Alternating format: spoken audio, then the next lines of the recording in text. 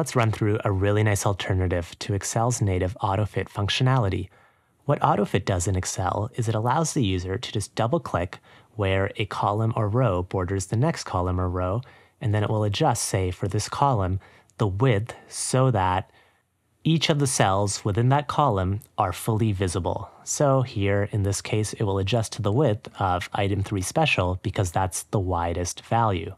Column C here, we can see, is much too large. We could just auto-fit it by double-clicking right here where it borders on column D, and then it will contract to a more appropriate width, which is really just the width of these 6-figure numbers, these ones here. Therefore, everything in this column is now visible. We can see that our row heights aren't quite appropriate. We can't see this full item 3 special, so let's go ahead and auto-fit these. Let's select the entire rows so that everything auto-fits at once, and then we can see that row 11 here is actually hidden.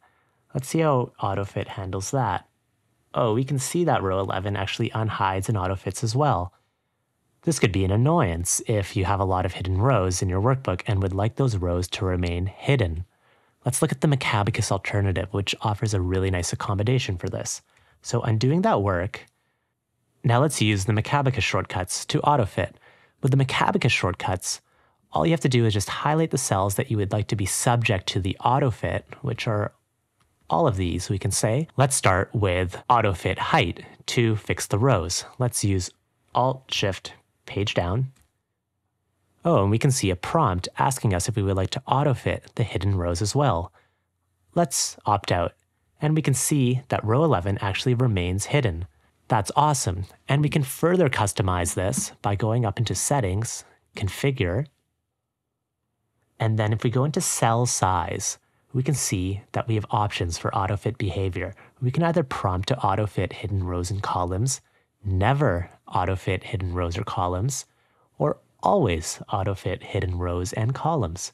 This allows full customization based on what your intention is for hidden rows and columns.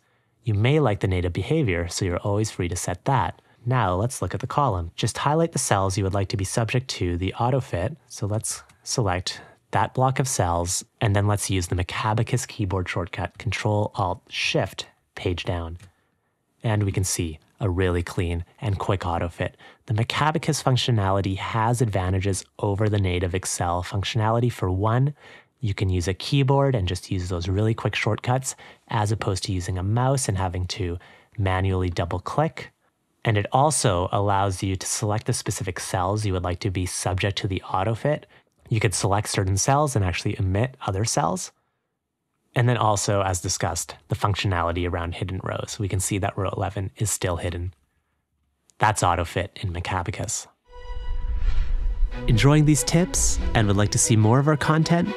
Then hit like and subscribe to our channel. Thanks for all your support, and we'll see you over in the next video.